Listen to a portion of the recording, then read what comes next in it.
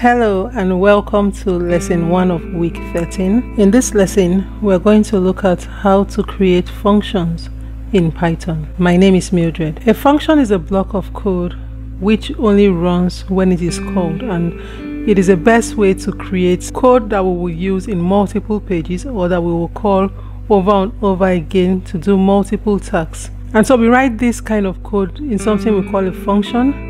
And what we do is call that function to execute a task every time we want a specific task to be executed. In Python, we create a function using the def keyword like this, and then we supply a name for the function. Let's say we want a function that greets people when they come to a page. After the name of the function, we put a pair of parentheses, a colon, and then recall that Python relies heavily on indentation, which means that the next line after the colon is going to be indented, and then you say print hello world or print hello and welcome, whatever you want to print in the print statement. This is a function that we say does not take anything in the parentheses. In this parentheses, if we supply an argument, let's say name, whatever we specify in the parentheses of a function definition is called a parameter. Whenever we call that function and we supply anything in the parentheses of the function call, we call that supply an argument. So they both mean the same thing in the context of that function, but it's just that they are called different names at different points. So on creation of function, whatever you add in the parentheses is a function parameter. On calling the function, whatever you add is the argument that replaces the parameter. And so we have this that doesn't have any parameter. And then when we save this, we are going to call the function using the name of the function and a pair of parentheses. And this time it's not going to be indented because we are coming out of the function definition block. So read more about indentation and syntax in Python. Refer back to previous lessons to see what we said about Python syntax and how blocks of code are indented for the scope of execution ends with the indentation of that block. And so when I save this and I run, I'll get printed out hello world to the page. If this function were to take a parameter, let's say name, and we want to print, I like using the format string. You can do it any way you want. I want to say print hello and name like this, okay? And then when I greet, I'm going to pass an argument now, which is my name like this, and say print Mildred. Now because this is not a variable, it is a string, I'll do it like this, and when I clear and run, what I will get here now is hello Mildred, how are you? So we know how to define a function that takes parameter and a function that does not take parameter. We can have more than one parameter in the function definition, and we can say we want name, age, location, and we want to say hello name, or let's send it like this. Name is 8 years old and lives in location like this. So this way, when we greet, we will supply all of the arguments in the same order. So the order matters. The first parameter for the function definition is a name, so the first argument must be the name. The parameter for the function definition is the age. The second argument has to be the age. The third parameter is the location, and so the third argument has to be the location. And when I save this, I'll clear and run. You will see that now we have John is 25 years old and lives in New York. We can use function to do something. So let's go to like a real world scenario where we have a site, and let's say for instance we want to be calculating things like grades. Let's say we want to create a function that calculates sum, right? Let's assume that there is no inbuilt function that does this. We want to calculate sum. We want sum of what? Maybe sum of two parameters that are passed in, and we'll say return a plus b. In Python, you use a return statement to return an evaluation in a function definition. So we don't have to use the print statement, because when I call the cal sum like this and I supply 1 and 2, it's going to print out 3 because I said return the evaluation of a and b. If we want to print out now, we can say print, and then we're going to print out what the return value of 1 and 2 is. So this way we can see it printed out to the screen. But in software development, you're not going to be printing out to the screen. You want to do something with the evaluation results, which is not printing at the back end. So your function definition will have return statements and not print statements when we start applying this to software development. well, except in cases where you actually explicitly want to print for testing, but most of the time return statements are what we use. And then when we call the definition, we'll ask it to return something, and then maybe at the front end, if we want to display that thing, then we're going to begin to use other methods that we can use to display that in the view. So this is an example of creating a function without parameters, with parameters, using a print statement, using a return statement.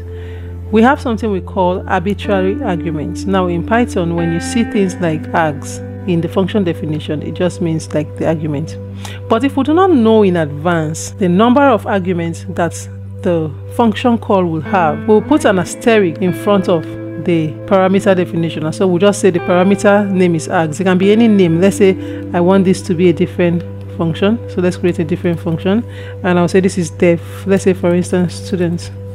And I don't know in advance what I am going to be passing in here, but I know that I want to give it an arbitrary argument, and I'm going to use the asterisk sign and then the name of the argument, let's say number, and then I'll put a colon. And then if I want to print out in a loop, we can do that, but we're not going to look at that now. Let's say I want to print out the last entry here. So I can now say print what I want to print, and say f, the last entry is, and it's going to be num minus 1. And now when I make a function call and I say student 1 to 10 and I clear and run, I'm going to get the last entry is 10. So this is how you can use arbitrary arguments. There's a better application of this in software development. This is an illustration to show you the function of this. And when we get to part 3 and we start developing our systems, we will see how we use this and tie it up into what makes better sense. But you have to practice this and understand that these exist and these are the uses. This is how it is used. So we can use this and we don't have to use a print statement. We can return, we can loop through. Let's say what we are passing in is a list and we want to start looping through that list. We don't even have to use the arbitrary argument if it's a list. Okay, but we can decide to use it like this. And let's say for I in students, print I, and we'll run this and we'll have it printed 1 to 10 down. And we're printing out in a loop everything that is contained in the definition. If we don't want it to be like this, we don't have to do this like this, which means that what we're passing in is a list, and then we have to make sure that this is a list here. And then when I save this and I run, I'll clear, we'll have the same thing happening 1 to 10. So these are the various ways we create functions, we use functions. We can have keyword arguments, like let's say we want to define keyword arguments where the order of the arguments will no longer matter. We do something like, let's say def student, and this time I want to specify keywords like say highest and then lowest, like this.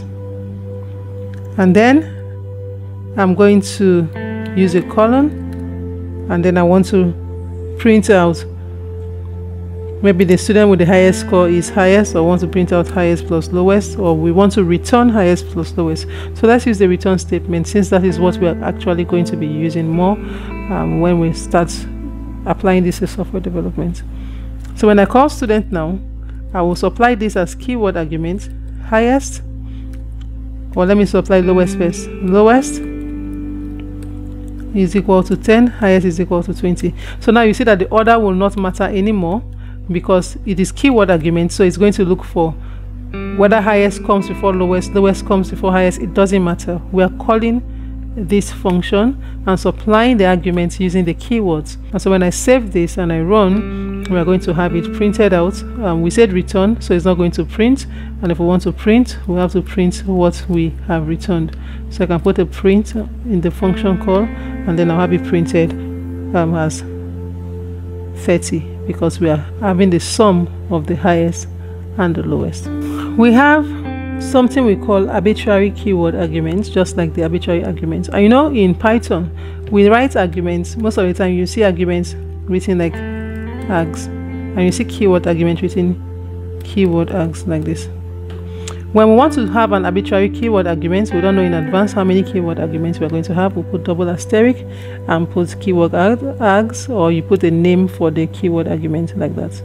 So I'll use keyword args like that. I don't know exactly what we will have, let's assume that we're going to have maybe a list supplied to this, and we don't know how many we are going to have. We want to print this out as a dictionary, for instance.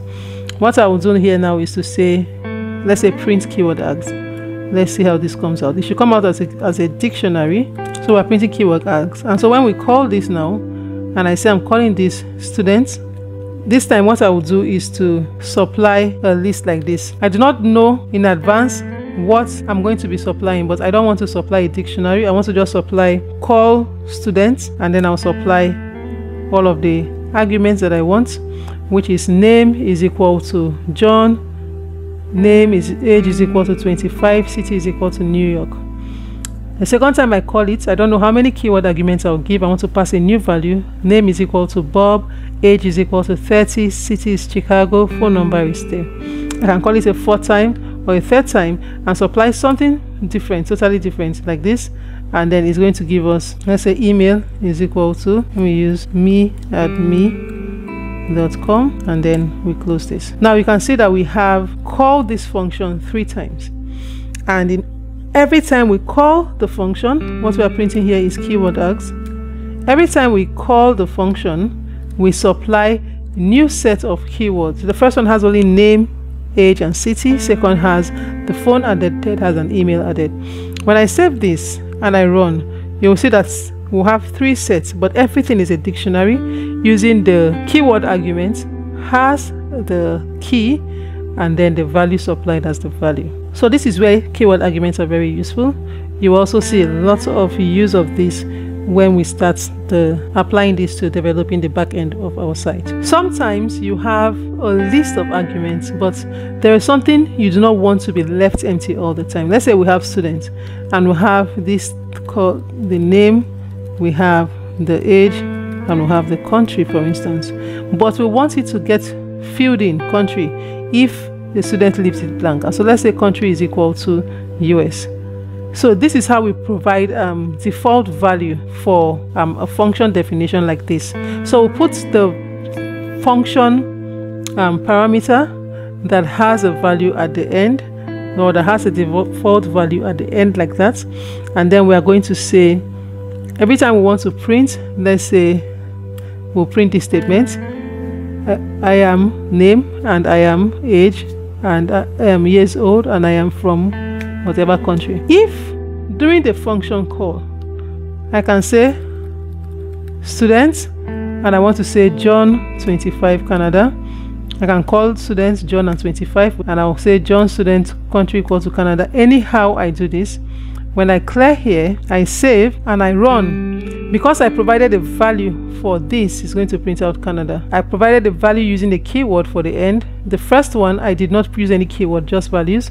Second one I just provided John and the age without a country, so that I can by default fill out US. And the third time I do this using keyword arguments. They're all going to print out completely the same, and replace US with Canada for the function calls where I supplied the argument for the country with a value of Canada. So when we have a list, like we're passing the list, we can use a for loop. We're passing a dictionary, we can loop through. We'll just define, give it a name. Let's say we have, for instance, I'm passing a list. We've done this previously, but let's say the students, and this is going to be a list of students. So let's say list students, and then what I want to do is that for students in list students, print out students, or return students in the case of when we apply it there, like that. And so when we have something like a student list, now you have to take this very seriously because most technical interviews you will have will always want to test you on things like this. Write a function that takes a list as a parameter, or takes a list as an argument and does X and Y and Z. And so this is where this comes in handy. So we have the student list to be John, Mary, and Steve. We want to call the function student and pass in the student list has the argument for the function call. And when I save this and I clear and I run, I'm going to have John, Mary, Steve printed out to the page. Now this is not all about functions and how we're going to use it. We're going to look at functions in an advanced form later on. But in the next lesson, we're going to look at how to use lambdas in Python. Thank you, and see you in the next lesson.